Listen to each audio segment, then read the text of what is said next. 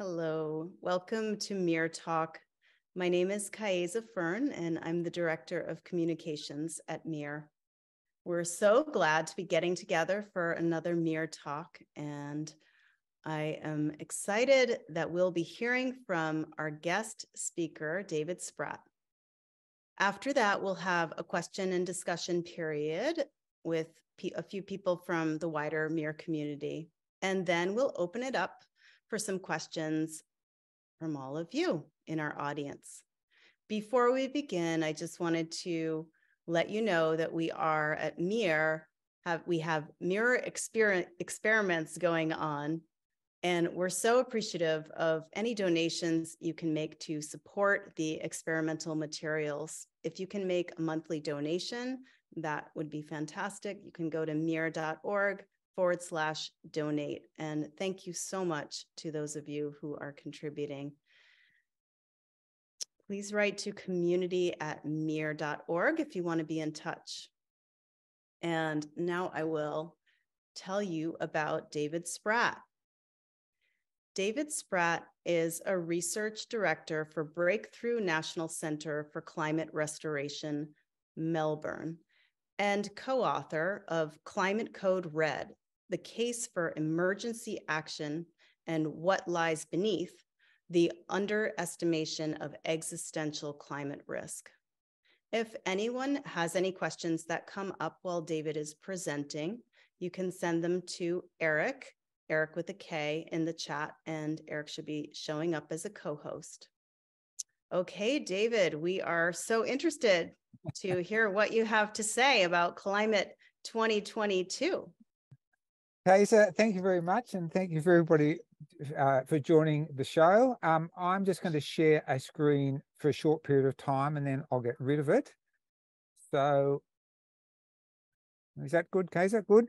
Great. So, about a month ago, we put out a short paper called Faster, Higher, Hotter, having a bit of a look at climate science in 2022, which we shouldn't have to do because we should all be aware of what the science has said, but that's often not the case. It was called What We Learned About the Climate System in 2022, or it could have been called The Case for Communicating the Need for Cooling. But I went with Faster, Higher, Hotter because I thought it would attract a wider audience. These sort of discussions, which are fairly brutal and frank about the physical realities, often devolve into a discussion about hope and fear and so on. So I just want to start with a quote I came across recently in Rebecca Solnit's Orwell's Roses book from Octavia Butler, in which she says, "The very act of trying to look ahead and to discern possibilities and offer warnings is in itself an act of hope," which I think really encapsulates some of the work that I'm trying to do. So just a little bit of context for what I'm going to say and some of where it's come from. And the question is, how, in trying to understand the science, do we unwind the dangerous interactions and interplay between science and politics, which we see in the IPCC, including the report last week? And this comes back to a book I co-authored in 2008 called Climate Code Red, which essentially made three propositions. And remember back then we were talking about 450 parts per million and 2 degrees. Nobody was really talking about tipping points. The IPCC was saying that Antarctica would be stable for 1,000 years. The science out there was saying that Greenland would be stable till 2.5 degrees. And we said, and in fact, just before we wrote this book, there was a large melting event of Arctic sea ice, and a leading sea ice scientist said, the Arctic is melting 100 years ahead of schedule. And our response was, no, the scientific understanding is 100 years behind the reality. So we said three things in the book, really. The physical circumstances are worse than policymakers understand. The second was that 2 degrees was simply the wrong target. But what was really safe was no more than 325 parts per million, or half a degree, which is the Holocene maximum, that within the Holocene range, systems would be stable. As soon as we got out of the Holocene range, systems would be unstable. And that, within a few years, was proven for West Antarctica. And we said that because of those goals, three actions were needed: radical mitigation, drawdown, and what was then called geoengineering, now called climate intervention. So we've been in that space for a long time. And the third thing was that this required an emergency mobilization similar to a war effort, that is, where climate becomes the first priority of both politics and economics. And I think those three propositions have probably been proved to be correct in the 15 years since. The second thing is a report in 2017 called What Lies Beneath, about the underestimation of existential climate risk, in which it said that climate policy making was embedded in a culture of failure, and that the risks were existential and required a new approach to risk management, which I'll come back to. And in fact, I mean, those sort of ideas actually got picked up. So people like Rockstrom and Schellenhuber and so on, 2 years later, put out a paper called Tipping Points, Too Risky to Bet Against. It really echoed what we've been saying in that paper. So in What Lies Beneath, a foreword was written by John Schellenhuber, who just at that time in an interview with Nick Breese had said, when the issue is the survival of civilization, conventional means of analysis, and he meant scientific analysis, may become useless, which I think is a really powerful statement about the sort of scientific tools we need. And in the foreword to What Lies Beneath, he wrote that calculating probabilities makes little sense in the most critical instances of system feedbacks. Rather, we should look at the high-end possibilities. That is, it is not the middle of the road outcomes that matters, but it's the plausible worst case scenarios that must be addressed, and that's the essence of existential risk management. I mean, this is still a problem with the IPCC, including the report last week, where you get carbon budgets with a 33 to 50% chance of failure. That is a 1 or 2 or 1 in 3 chance of failure. So they'll say, we have got so many tons of a carbon budget to 2 degrees with a 50% chance. What that's actually saying is there's a 50% chance of going past 2 degrees. And in fact, the carbon budget with a 50% chance of 2 degrees has a 10% chance of 4 degrees, which is the end of civilization, not the species, but of civilization. So embedded in the IPC are risks of failure, huge risks of failure that we would not accept in our own lives. I mean, whether it's car seats or buildings or airplanes, the risks of failure are tiny fractions of 1%. And that's the way it should be. But we have with the IPC and carbon budgets, the incorporation into the core business of policy making, threats of failure to the Earth system, to civilization that we wouldn't accept in our own lives, which really, to me, asks questions about the efficacy of the IPCC. I mean, carbon budgets are a consequence of catastrophic risk management failure. If you have low risks, those carbon budgets simply do not exist. And this is the problem. So I just want to start with a few charts before I turn this PowerPoint off. That sort of I found gobsmacking in the last few weeks. One is this from the US Energy Administration on projected carbon dioxide emissions from energy for US for the next 50 years. And you can see here, in the next 30 years, it's going from there to there, which is a drop of about 15% by 2050. Not exactly net zero. And this is the US government's views.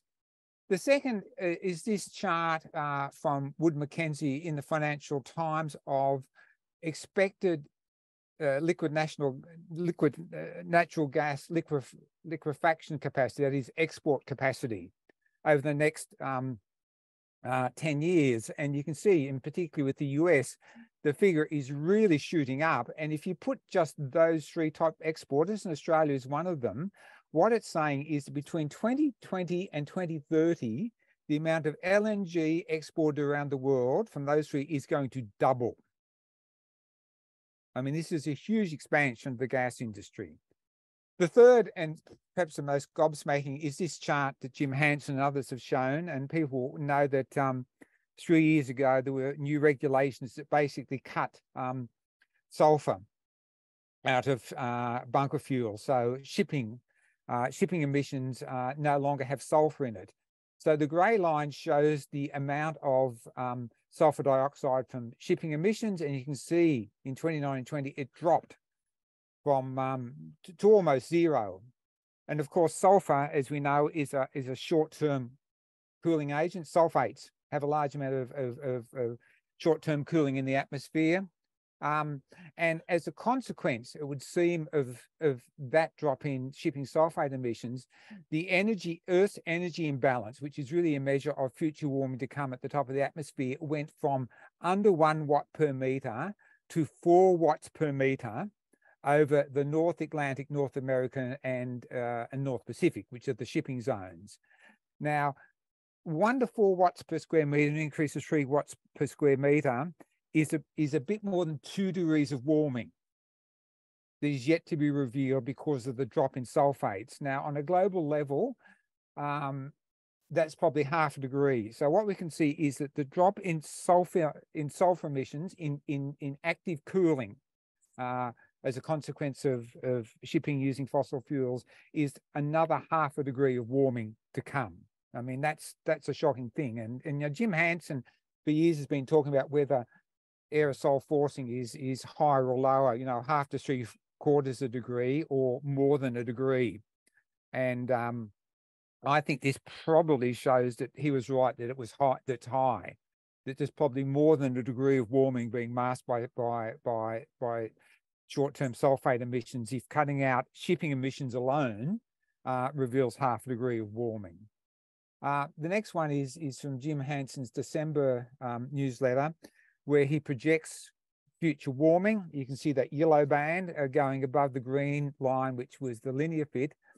And he says increased Earth energy imbalance, which is what we're just talking about, is the basis for our projection that warming will increase by as much as 50 to 100% in the next few decades.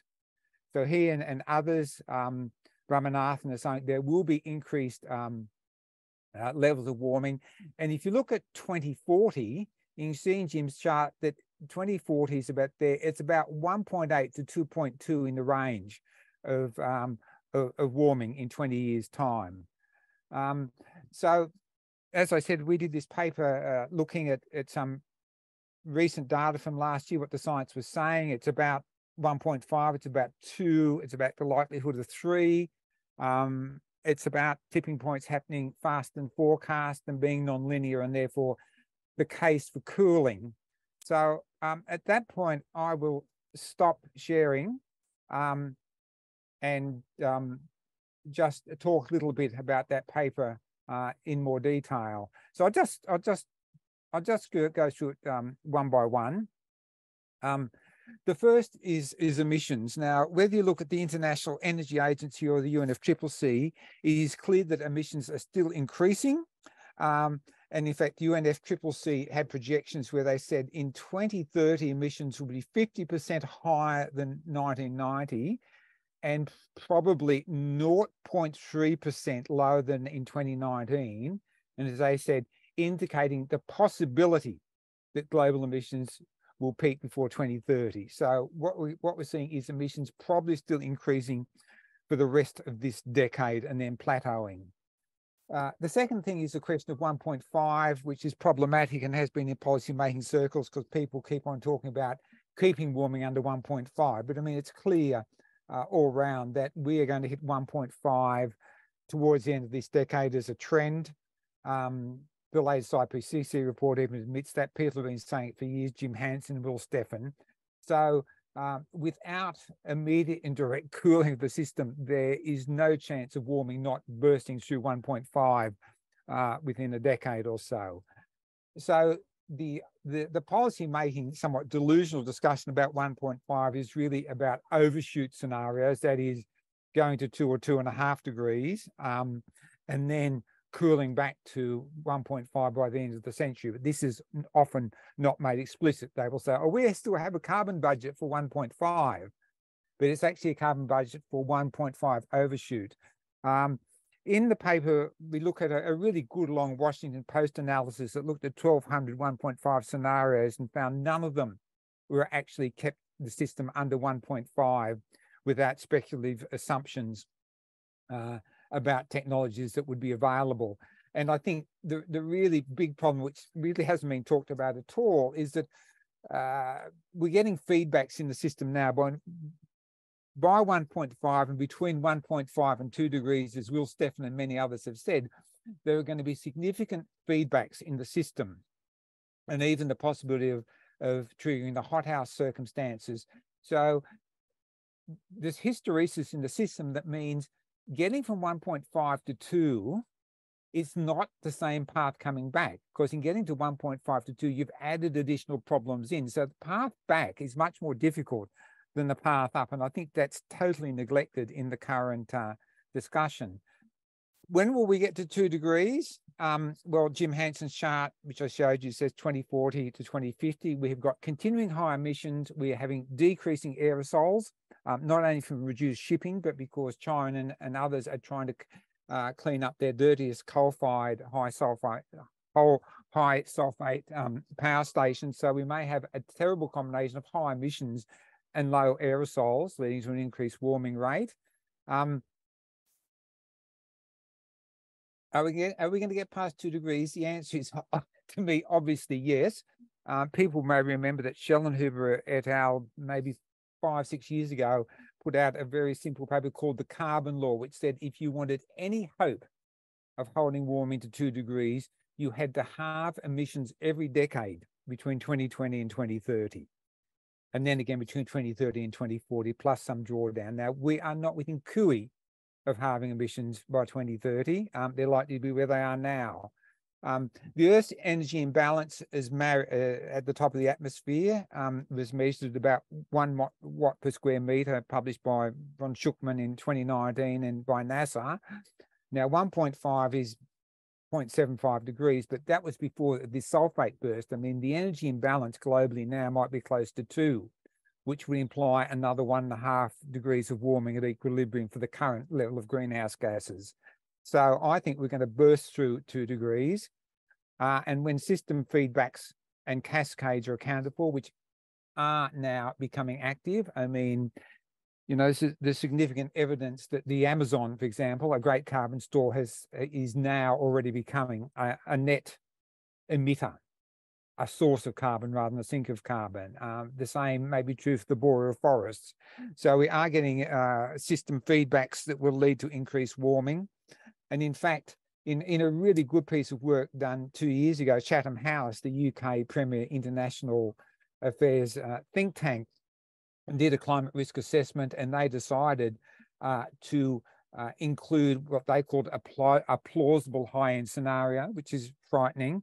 And they said that could be 3.5 degrees plus. So I certainly think that's sort of 3 to 3.5 is probably where the system is heading at the moment, given the political momentum. The next point, which is coming out in the literature, but which is not understood, is that if you get to 2 degrees of warming, it's not a point of system stability. This is clear from the paleoclimate data, and Johan Rockström, and now the head of the Potsdam Institute, has done a lot of the work on tipping points and so on. And I'll quote, because he says, quote, "If we go beyond 2 degrees, it is very likely that we have caused so many tipping points that you have probably added another degree just through self-reinforcing changes," unquote. And Schellenhuber, in a similar vein, said, and I'll quote, "If the climate system tipping points interact and cascades develop, then the heating could become independent, that is, self-sustaining at 2 degrees. It would mean the end of human civilization." So the point is that people are saying, well, maybe we can hold warming to 2 degrees. 2 degrees is not a point of system stability. If you get to 2 degrees, it's a signpost to something much hotter further down the road. I think last year it became really clear in the literature that system level change and tipping points are happening, as Jason Bock said, faster than forecast. When he, produced some fairly compelling evidence that Greenland had passed its tipping points, there was more evidence about those critical West Antarctic glaciers, particularly Thwaites, being past their tipping points. And I think the really key thing to think about is that we clearly have tipping points for the cryosphere at both poles for coral reefs. Our coral system, the Great Barrier Reef, is 3/4 dead already, for the Amazon, and that those tipping points have occurred at less than the current level of warming, which is 1.1 to 1.2. So the discussion we get in policy making, and it was in the IPCC report again last week, that where they say, if we get to 1.5 degrees, things will be bad, is wrong. Critical tipping points have already been passed at the current level of warming. And of course, the literature that's come out more and more now is talking about the cascades of tipping points, of the non-linear and underestimated relationships that are not yet incorporated into climate models. Those relationships where, for example, the loss of Arctic sea ice is helping to increase the speed of Greenland ice melt. The Greenland ice melt, pouring a lot of fresh water into the North Atlantic, is slowing down the Gulf Stream. The slowing of the Gulf Stream is leading to less rainfall over eastern Amazon and drying and increased fires. So we're starting to see those tipping points happen, which of course why in one of the most downloaded papers in history, people like Rockstrom and Schellenhuber and so on talked about a hothouse Earth scenario where those tipping points become irreversible and start to build upon each other. And in fact, last year, Will Steffen, a great Australian scientist who unfortunately died earlier this year, and was one of the pioneers of Earth systems science thinking and of the concept of the Great Acceleration and of the Anthropocene. In a chapter of her book last year, he said, and I'll just quote, "The current trajectory is accelerating the Earth towards a point of bifurcation, with the increasing risk that our pressures will push the system onto the hothouse Earth trajectory.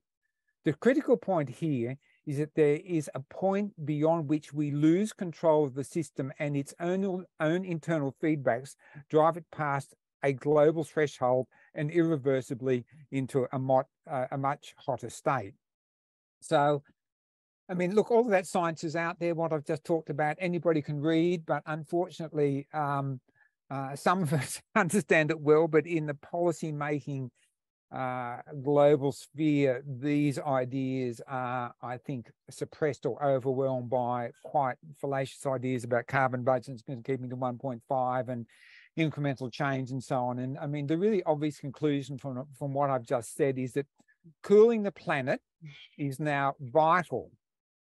In fact, it's the most vital thing that we need to do now. I mean, David King, talking about Sir David King, the former UK chief scientist, talking about the Arctic, says what we do in the Arctic in the next 2 or 3 years will determine the future of humanity. And I mean, I think he's right, that cooling the planet is vital if we are going to keep warming below a level where more system tipping points are activated and cascade into an avalanche of warming and feedbacks that will take our human actions beyond our capacity to rein in. So, I mean, I guess what I've talked about today is trying to communicate fairly clearly and in simple terms and with a few graphs, the sort of evidence which I think you can present to a fairly broad public audience about the need for cooling.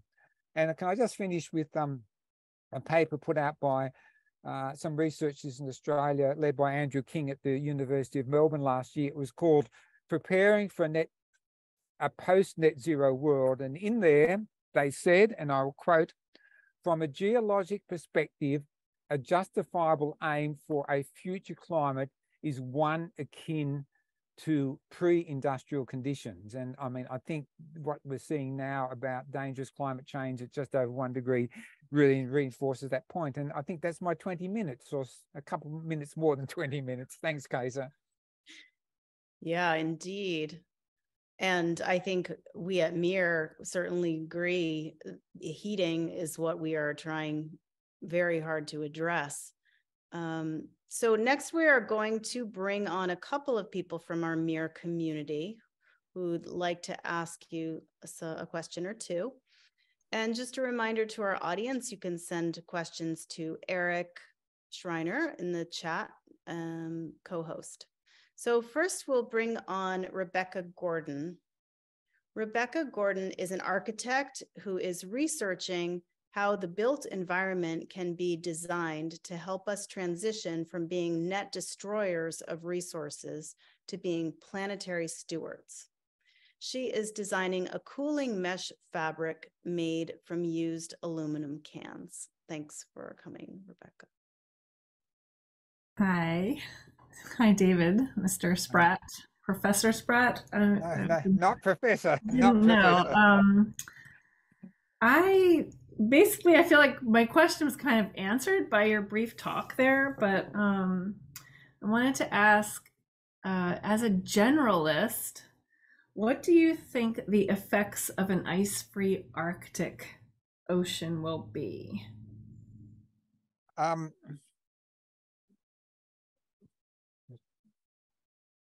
The question of the Arctic is really problematic because, as I said, in 2007 there was what was called a big melt, where the amount of ice cover, that very thin layer of ice, you know, 0.5 meter to 3 meters thick, that fluxes across the ocean, Arctic Ocean between summer and winter, gets larger and smaller, rapidly dropped. And as I said, then people said, "Oh, this is 100 years ahead of schedule," but it was right on schedule. I mean, it's really clear that scientists have said, for example, that if you lost all the sea ice cover in summer, that would be equivalent to another 25 years of emissions at the current rate.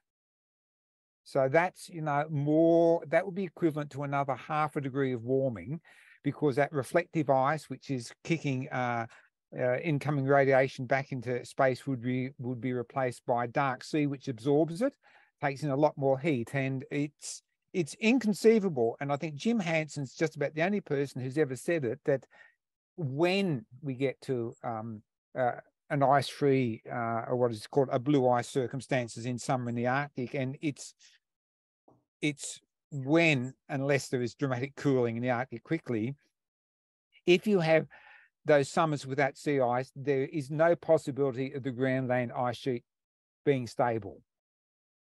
If there's no sea ice, then you have lost Greenland. And when you have lost Greenland, you have slowed down the Gulf Stream to a significant extent that will fundamentally change the climate in Europe, actually make it cooler, and North America, because there's less heat being transported from the equator up into the North Atlantic. So there are the most fundamental consequences for the loss of Arctic sea ice. That's where it gets confusing to me, because if we're heating everything up, and then you just said that it would make Europe cooler, it's so confusing. I don't, it's hard to understand, like, what the interaction of those two, what is it going to do to our food? The Earth system is, it's a very complex system, and what we're talking about is the transfer of heat around the planet. I mean, one of the things we've seen, for example, with the heating in the Arctic, is there is a circulatory system, the jet stream, which really runs around at a subpolar level and separates the Arctic from Northern Hemisphere weather. And with global warming, that jet stream has destabilized. So what you're getting is these big curls or S-bends in the jet stream, which it means that record amounts of heat from Europe and North America is getting into the Arctic. And likewise, record amounts of coal are bursting out of the Arctic into North America and Europe, producing these extreme conditions. So people locally might be experiencing a really unusually cold conditions, but within the context of the whole planet heating. And likewise with the Gulf Stream, I mean, this is this great ocean circulatory system, which transports heat from the Caribbean, from the tropical Atlantic and through the ocean, carries huge amounts of heat up the east coast of North America, and then across to Europe, and keeps that climate warmer than it would otherwise be. So ironically, you can have a planet that is hotter, but where some places cool, because the circulatory system is moving heat and cold from one place to another. So the basis is that it would still, the overall planet would still be hotter. Well, yes. I mean, if you get to 3 degrees, for example, you're basically going to have perhaps a slightly cooler Europe or North American summer, but the desertification of the dry subtropics. So you will see at the same time, you may see the Sahara jumping the Mediterranean into Spain and Italy and Greece. So these are the contradictions. I mean, really the desertification that when you think about it across Central Asia, I mean, through the Middle East, through Iran, through the Central Asian republics and into China, will have horrendous consequences for food production in that part of the world, because and to northern, for other parts of the world, parts of Africa as well, there's incredible drying that will simply mean that food production will not be viable in a significant number of nations. I could go on, but I'll pass the baton. I don't want to hog up too much time. Thank you so much. Thank you, Rebecca. Yeah, and we do have a few questions coming in from the general audience. But I think before that, we're going to bring on Bruce Douglas. And I'll just say a few words about Bruce. Bruce Douglas is a nationally respected environmental engineer, hydrogeologist, and soil scientist. He has 40 years of experience in water resource management at the project, municipal, state, and regional level in the United States and abroad. Great. Thank you, Kaiza. And David, thank you for that very useful talk. It sounds, I mean, it's clear that politicians are using the IPCC's recommendations for cover almost, and saying if we just follow this, we'll be okay, and they don't even follow that. But at least it gives them a ability to set a lower target than what you're saying is realistic, based on a real risk-centered approach.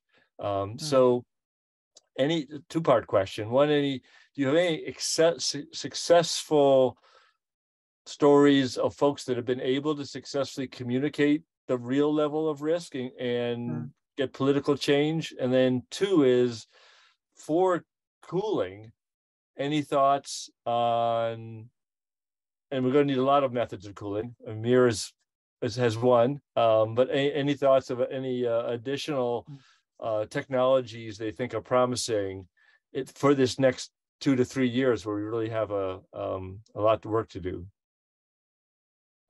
Thanks, Bruce. I mean, last week I did a little blog because I was so mad at this IPCC report that was released a couple of weeks ago, the latest summary for policymakers, and people can find that blog on climatecodered.org. And I mean, sometimes it takes a while for the penny to drop with me. And I was just thinking about this summary for policymakers, because the IPCC process is highly political. I mean, the ambassadors or diplomats from 195 countries get together and they appoint the lead authors. So the process is politicized from the start. But when that scientific work is done and it comes back to those diplomats to produce what's called the summary for policymakers, it is those diplomats who vote sentence by sentence on what's going to be in the summary for policymakers, and their explicit goal is to make the summary for policymakers relevant to the political process.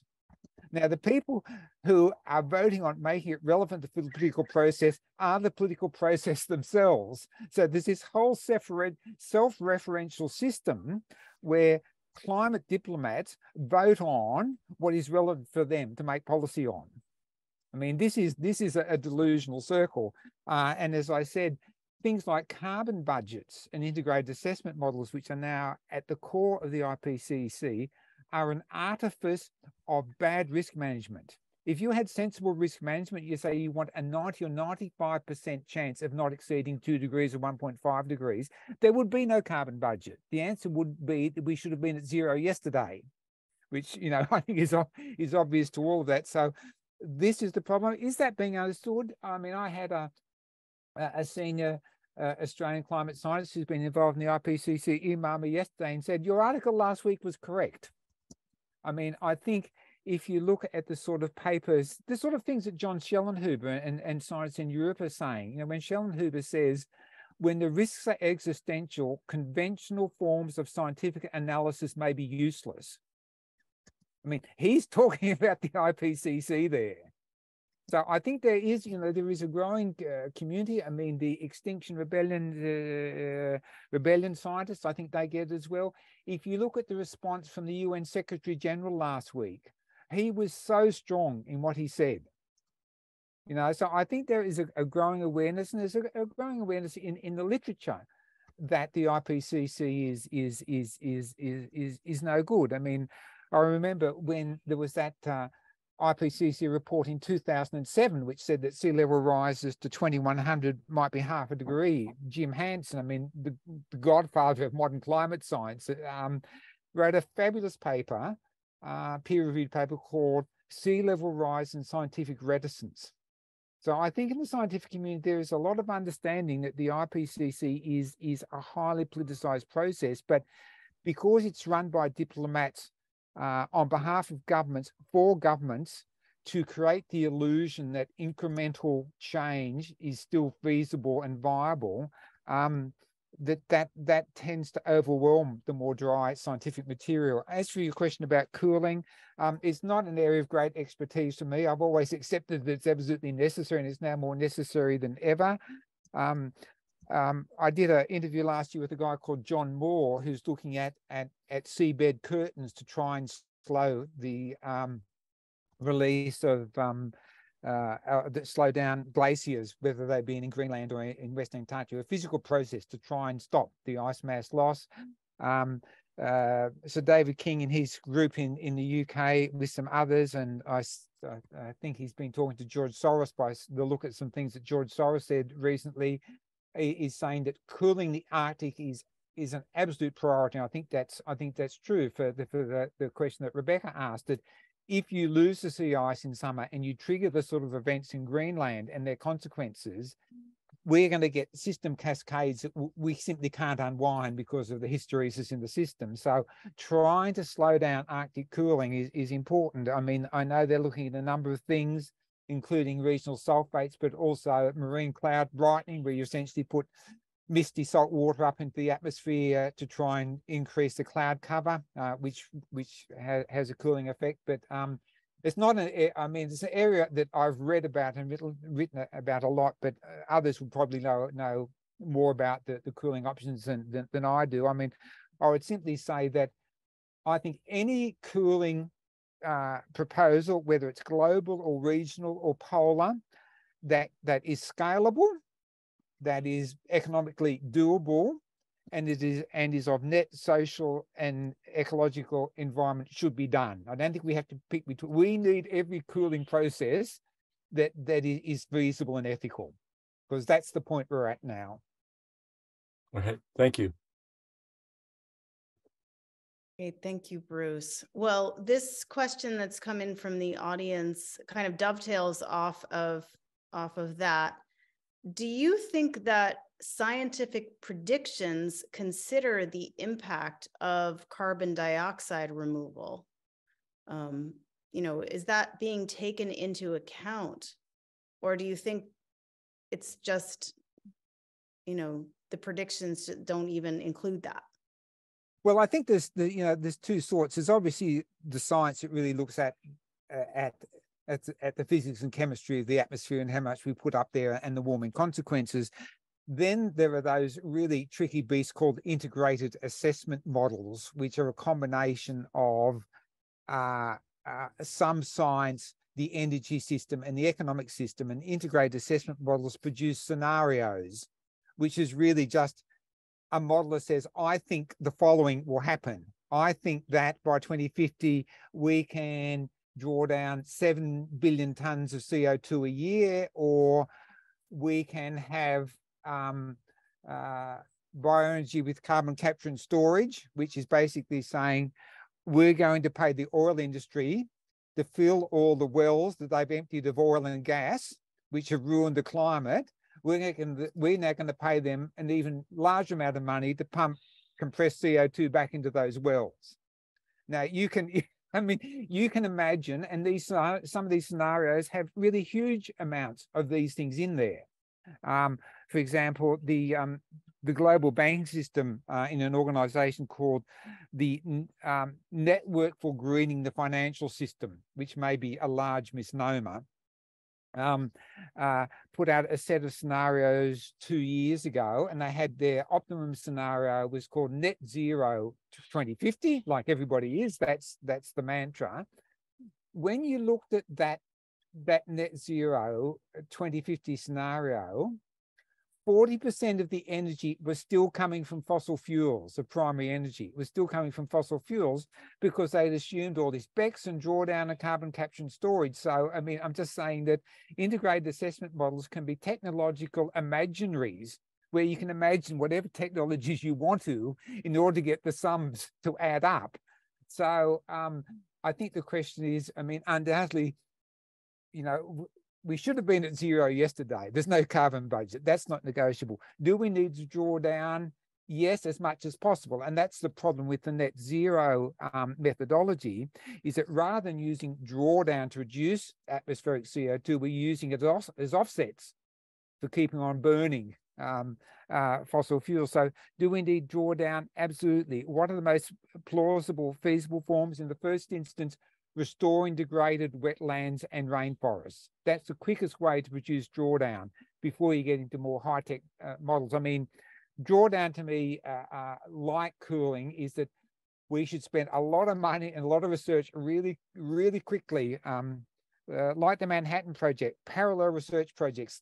Don't think about the ideas sequentially. Think about them all at the one time in parallel teams. See what works. Put a lot of money into seeing what's feasible and go for it. So I'm not saying it should be restricted to natural drawdown, but no, the question is what is feasible at scale, and that's still tricky because a lot of the drawdown, some of them obviously work. I mean, algal farming and restoring ocean systems, which can hold a lot of CO2, is obviously really important, as well as rainforests and wetlands. But so on the one hand, I don't think enough money is being put into drawdown. On the other hand, there are all sorts of imaginings in scenarios that drawdown is going to allow a lot more emissions for a long period to come. So it's sort of a bit of a mixed story, if that makes sense. Yeah, right. Yeah, well, and I think, you know, there was a comment about carbon dioxide removal requires more energy than the energy that it removes. And of course, it depends on what kind you're talking about, like what you were just saying with the restoring, you know, the wetlands and so forth. Yeah. Okay, well, here's, so maybe we'll turn a little bit to around heat. Michael is wondering if you might want to address some of the risks that come with geoengineering. And of course, there are, you know, that's a big word that means a lot of different things. Yeah. Well, I mean, the geoengineering debate for many years was focused almost exclusively on putting sulfates in the atmosphere. I mean, that's what's caused all the controversy. That's what's caused all the trouble about geoengineering. But there are many forms of geoengineering. MEER is involved in you know, research and advocacy and testing, which don't have any of those problems. So I don't think there's one ethical debate about geoengineering. I think there are ethical debates about the various solutions, and they range from their efficacy. I mean, the analysis that machines that draw CO2 from the atmosphere may use more energy than they help to save is obviously you know, a fairly damning critique at the moment of the technological development of those things. As far as putting sulfates in the upper atmosphere, I mean, I think the thing about it is that, one, it's feasible, because humans have been doing it for a long time. We've just seen in this talk, you know, the effect of withdrawing sulfates from the atmosphere through the cleaning up of shipping emissions, you know, is going to prompt another 0.5 degree or 1 degree of warming. So we know that sulfates work. I mean, they also cause acid rain, which damage the health of a lot of people. So it's not a question of whether it's feasible. It's not a question of its cost, because it's relatively low cost, which is why it's attractive. It's a question of whether it's of net social and economic benefit, of net social and environmental benefit. And there obviously are trade-offs. I think, practically speaking, the problem will be, and you know, this has been a subject of Kim Stanley Robinson's, some of Kim Stanley Robinson's books, recent books, where he says, you know, people say there's not global governance, there's not global agreements, and he has a scenario where things get so bad in India and so hot that the Indian government decides to do it, and they have the capacity to do it because they've got an air force, which is all you need. So I mean, I think we can have, you know, debates about the ethics of it, and that's tricky. But the practicalities is if it gets hot enough and people and governments can see millions of people being displaced or sitting on their borders unable to eat, then governments will do desperate things. Mm-hmm. Yeah. And so the discussion about it is about that and other cooling technologies. It's got to be, you know, it's got the discussion about the ethics and the plausibility and the efficacy is as important as putting a huge amounts of money into both drawdown and direct cooling interventions now. I mean, in some ways, those tasks are as important as the mitigation task. If we don't cool the planet, actively cool the planet, then I think the Hothouse Earth scenario will kick in. I mean, in the evidence I tried to give today, we're going to shoot past 1.5. There is nothing in the emissions trajectory which says that we won't get well past 2. You've got Rockstrom and Schellnhuber saying, if you get to 2, you'll get to 3. 15 years ago, you had US intelligence analysts saying if you got to 3 degrees, in a great report called The Age of Consequences, they said if you get to 3 degrees, the world may be characterized by the term outright chaos. And I think that's correct. So, you know, cooling can no longer be a theoretical discussion. It's a practical necessity. Mm-hmm. Yeah. Not used to this audience, I know. Okay, well, since you mentioned about, you know, the Hothouse Earth scenario, there's a very specific question. Bear with me for a moment here. Adrian has written in, curious about your reaction to the review paper, if you know about it, the Wang and others in February. It's called Mechanisms and Impacts of Earth System Tipping Elements, which concluded that this is a quote, by 2100, the additional warming from these tipping elements is about 0.13 degrees Celsius under the model SSP 2 4.5 and about 0.21 degrees Celsius under the model SSP 5 8.5 relative to the original scenarios.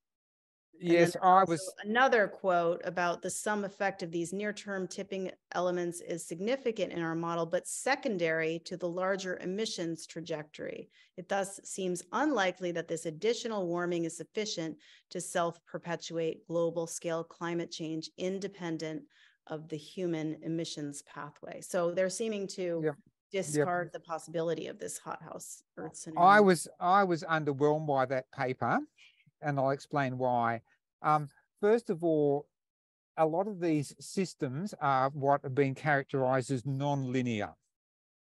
That is, it is not easy to attach a timeline to their progression. I mean, we've seen, as I've talked about, how in past IPCC reports and as the climate science literature has developed, that things are happening faster than forecast. So the models are always seem to be behind what's going on. So I don't think models are a really good view into the future because they've been not very good in the past. You know, there are papers coming out saying, "Oh, our model shows that, you know, sea level rise will be, you know, another 0.3 of a meter by 2100, or so it could be 1 or 1.2 meters." But you've got the US Department of Defense with a 2-meter sea level rise scenario. The second problem is that models can't emulate a whole lot of processes. Models are not very good at ice sheet disintegration. Because of that, they're not very good at sea level rise. They're not very good at the permafrost. They haven't been very good about the Amazon. I mean, when these papers came out saying the Amazon has become a net source of carbon, everybody said, I'm shocked. None of the models said that. So when somebody produces, and then of course you have the interactions or the cascades, the interplay of systems interacting with each other, which you talked a little bit about. When you add those things in, I find the Wang et al. Paper doesn't deal with those issues. Okay, it's a model. A model is a function of the assumptions you make about the model. But I mean, I think that the history is that, and you know, Michael Mann's saying this, models don't deal with all sorts of things. Models didn't predict the sort of extremes we've had in the last 2 or 3 years. Nobody thought that the heat would be as hot as it was, that the storms would be as strong as they were. Models weren't good at predicting the slowdown in the Gulf Stream.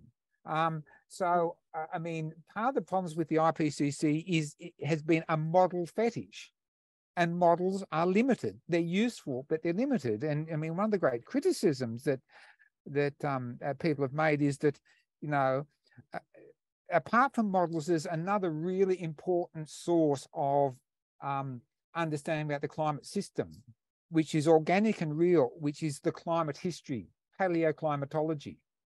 Now, and paleoclimatology tells us that at equilibrium, which I know takes time, but at equilibrium, 450 parts per million, and remember 420 parts per million at the moment, we're going to be at 450 probably in 15 years, 450 parts per million of CO2, even if you get rid of all the other short-lived gases, in the long run is 4 degrees of warming. Because that's what all the paleo data says. So people can say, oh, well, you know, our models say that, you know, we'll only have, you know, an extra 0.2 of feedbacks by the end of the century. I mean, warming doesn't end at the end of the century. The feedbacks go on. And the paleo data says that we are heading towards 3 to 4 degrees for the current level of greenhouse gases. Yeah. It is frightening. Well, this is the physical reality that we can't negotiate. I mean, we wish the policy, I mean, the problem with policymakers is they think they can negotiate with the laws of physics and chemistry. And what they're doing is imperiling human civilization by thinking they're lawyers trying to get a deal Right. with the Earth system. Yeah. Yeah. We have, a gratitude from Eric B. Thanks to David for being a rare and trusted voice of reason for many years, given both the seemingly urgent need for geoengineering cooling and the difficulty of actually getting emissions reduced at all. Eric would like to be interested to hear more of your thoughts about risks around masking increasing emissions. Thanks, Eric. I think in many disciplines, it's outsiders can have a fresh view. And if I've had anything to the debate, was that I came to this whole question 15, 20 years ago as somebody outside the scientific community. And I think that helped with some clarity. I guess your question is about masking and aerosols. So, I mean, the problem is that aerosols, mainly sulfate aerosols, are very short-lived in the atmosphere, about 1 week. And their principal source is the use and burning of fossil fuels, as we've seen with the shipping emissions. But, you know, they come from burning coal. In fact, you know, a so-called dirty coal-fired power station has a greater sulfur content. So the dirtiest coal-fired power stations have the greatest temporary cooling impact. I mean, they're putting a lot of carbon dioxide out there, but they're also putting a lot of sulfates up. So as the world cleans up the dirtiest coal-fired power station, one of the ironic consequences of that is that you're increasing the rate of short-term warming. So in the sense that we have known for a long time that sulfates provide a short-term cooling, that is, Sorry if there's noise overhead. There's a whole lot of cockatoos flying above my head at the moment. For as long as we've known that sulfates are cooling the atmosphere, we have been consciously, as a society, not individually, we have been consciously geoengineering the planet by putting those sulfates up there. I mean, similar to a natural process like a volcano putting up a whole lot of dust and sulfate. So it's not a new thing. We've been geoengineering for a long time. And, you know, this is the terrible contradiction that Jim Hansen talked about. He called it the Faustian bargain, that, you know, we've done this deal with the devil that we can use all these fossil fuels and, you know, fly around the world and do all the sorts of things we do, but the price we've been paying is putting up a whole lot of sulfates, and we have to stop losing. When we stop using them, the masking will be undone, and even huge amounts of warming will be revealed. And I think, you know, that's a Faustian bargain that's not easily resolved. I mean, you know, ironically, even though they have terrible health consequences, I mean, you'd be better off to keep some of the dirtiest, in an abstract sense, to keep some of the dirtiest coal-fired power stations open to keep the sulfate loading high. But people won't do that because of acid rain. I mean, with putting aerosols in the upper atmosphere, you don't get the acid rain problem because you put them much higher in the atmosphere. So, I mean, I think there's an absolutely compelling need to cool the planet and to cool systems in particular. And it's a hard choice because there are consequences, but there are also consequences from not doing it, including, you know, the collapse of modern society as we know it. Right. Yeah. Well, here's a question that's come in about methane, and this is from a different Eric. Has understanding improved regarding when the methane sequestered under the Arctic will be released into the atmosphere? Because that is a conversation that's happening, but kind of changing. Sorry, Kaz. I think understanding of methane has increased in many ways. I mean, I think the importance of methane in heating the planet is now much better understood. That it's a greater proportion of heating than used to be understood years ago, that its global warming potential at a 20-year interval rather than a 100-year interval is actually, you know, really, really significant. Obviously, the largest amounts of methane are trapped subpolar in the northern hemisphere in what are called methane clathrates in matrices where they're relatively safe. And, you know, I guess it's one of the great sort of science fiction stories is, does the methane get released and the world as we knows it? I mean, research is being done, particularly by Russian scientists, on the East Siberian ice shelf in shallow waters, and they're showing that some methane is coming up and bubbling up through the waters. We've seen the dramatic pictures. Whether that is from subsurface permafrost and relatively limited, or whether it's from clathrates, which would be much more serious, is not yet determined. So I think clathrates is, you know, obviously the big one, but I don't think that there's compelling evidence. That's not to say it's not happening, but I don't think there's compelling evidence yet that clathrates at the moment are a serious problem. Not saying that we don't know or they won't be, but I don't think the evidence is there. And it's not something I talk about a lot because there are so many other things where we have much more compelling evidence. And, you know, in all of us, as you know, in trying to communicate climate, we've got to find stories that connect with people and find evidence which is viable. And I don't think we have to speculate, because there's enough evidence out there that we can get our grips into, really get our hands around. Yeah.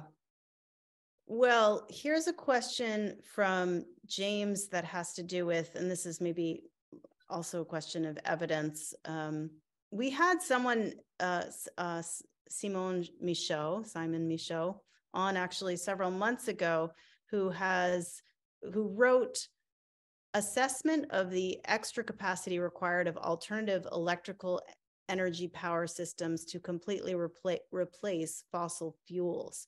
So, the study basically concluded that we don't have sufficient rare earth metals and minerals to build the needed amount of renewable infrastructure. That's something we haven't really talked about today yet, but this idea of renewable infrastructure and storage capacity to generate the same amount of power that we currently receive from fossil fuels. So James is interested in hearing your thoughts about this, seeming insufficiency and all of that. Look, I'm aware that there's a hotly contested debate about this, and I've read, polemics from both sides.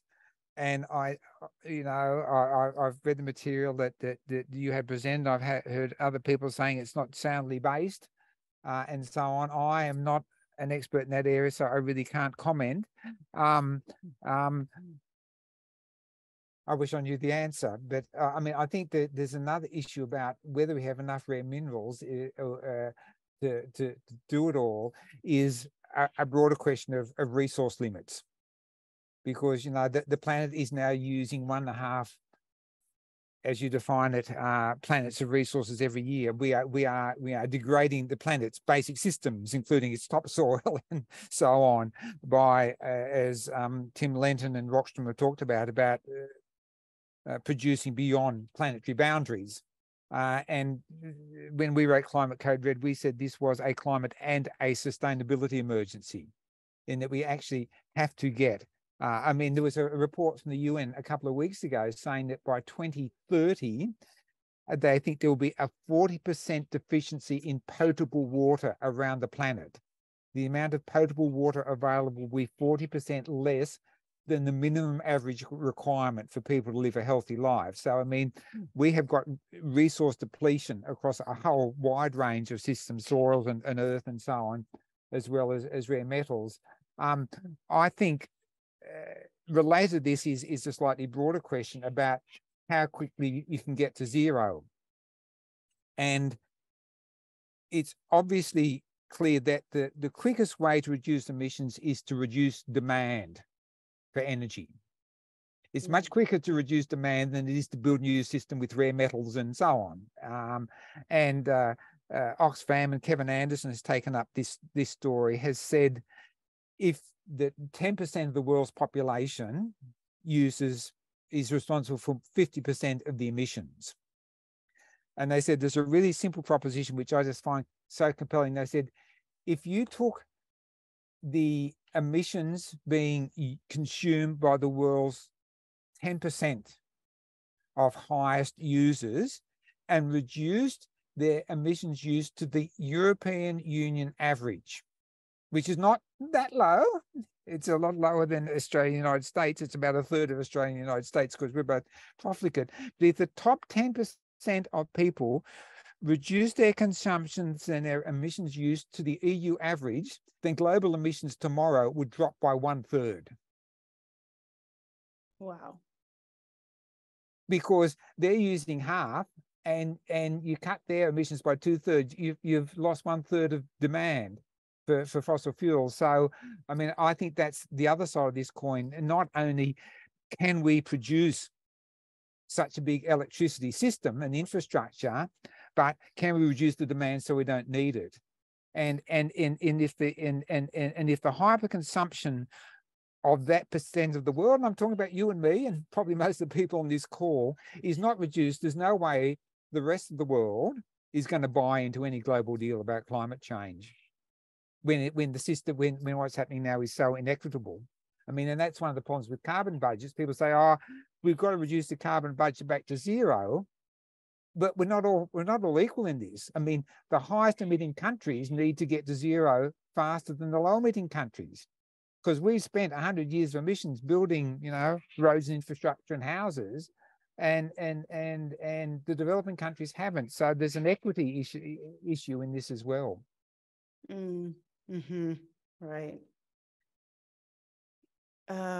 Okay, we'll just have a couple of closing questions. This is something from Ken. Ken has noted that there's been, that you've spoken a lot about, or there's been a lot of talk about what we can do, what leaders can do. Ken is curious about what you think, how to get action how to make things happen? That's a big one, isn't it? Look, I think the discussion is changing, as I said, compared to 15 or 20 years ago. You know, there are a lot of scientists, whether they be Extinction Rebellion scientists doing direct action, or, you know, people in Europe like Sheldon Huber saying conventional science may be useless. I think at that level, the world is changing. I think if you listen to the UN Secretary General, the world is changing. I mean, in its own ironic way, I mean, even the World Economic Forum put out its risk analysis for this for 2023, and their top 6 risks 10 years from now, the top 6 were all climate related. So I think there is some understanding at intellectual level that, you know, that's the problem. I think that we are getting out of the grips of that sort of NGO advocacy where it's all slow and incremental, and we work with political parties. I think the rise of the youth movement, of what Greta Thunberg has helped to inspire, the climate mobilization in the United States, Extinction Rebellion, people, you know, just getting angry and really having a crack has really opened the Overton window a lot.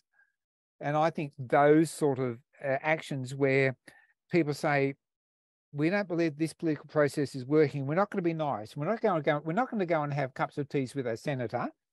We're going to be at the front of his office, bloody demanding change. I think that's really healthy, and to significantly change the conversation.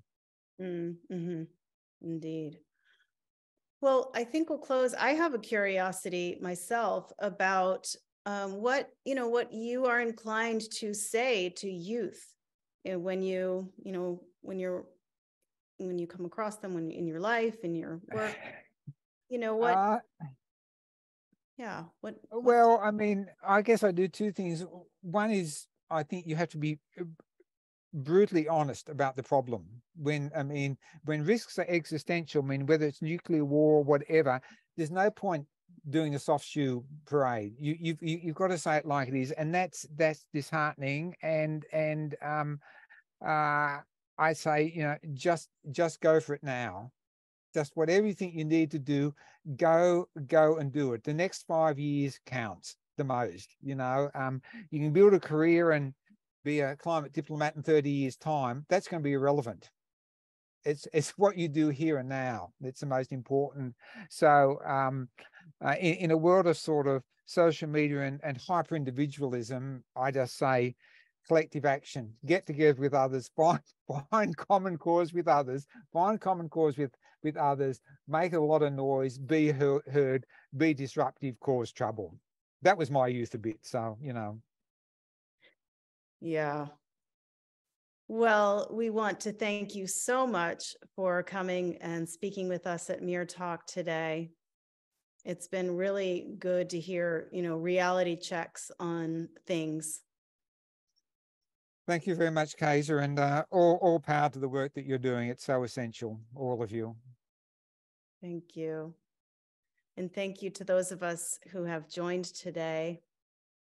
At MEER, we are working to help educate the public while also developing solutions to warming the planet. We invite you to keep learning.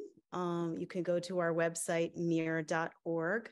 We are an almost 100% volunteer staff with just a few paid people at the moment, and we'd love you to consider making a monthly donation if you can.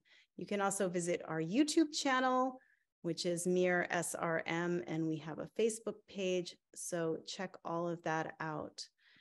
And we want to remind you about next month. We will be meeting up on Sunday, May 7th. That's, of course, Eastern time, and we thank you, those of us who have joined, you know, in Australia today, who already in the next day, but we are Eastern time, 2 p.m. Sunday, May 7th, and looking forward to that. So thanks again for coming, wishing everybody well. Bye for now.